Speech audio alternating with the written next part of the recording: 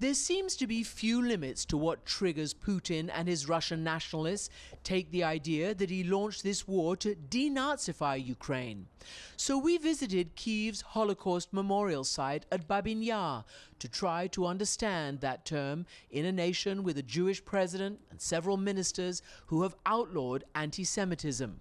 And they say, you know, so-and-so Ukrainian is a Nazi. It means anti-Russian or anti-Semitic? Definitely, Putin doesn't care about Babyn Yar, doesn't care about Holocaust, doesn't care about Jews when he's speaking about denazification. How powerful an entity are ultranationalists or fascists here? In Ukraine, they tried to go for elections a couple of times, every time succeeding to get 1%. So it's people are very reluctant to give any power to ultra-right.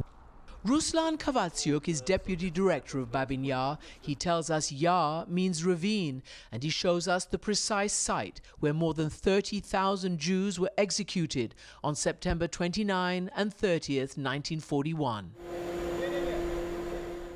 Today, the most beautiful synagogue has been built to memorialize them. The Swiss architect and Ukrainian engineers have devised an elaborate and complex structure, revealing itself through a system of pulleys, to be in part based on synagogues that used to dot the ancient countryside. Over 1.5 million Jews lived here before World War II. About 1 million were killed in the Holocaust. It's believed that 43,000 Jews still live in Ukraine, although perhaps 4 times that number claim Jewish ancestry.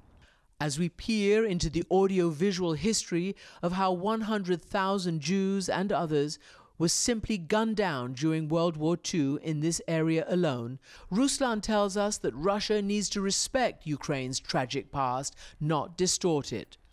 And back at St. Michael's, here's 80-year-old Irina. I would tell Putin to come to his senses and not to harm people. What right does he have? Well, who is he? And why is he destroying us like this? We pray and ask God that it will be over soon. The wall around St. Michael's is dedicated to some of the 14,000 soldiers who've been killed since Putin first invaded back in 2014.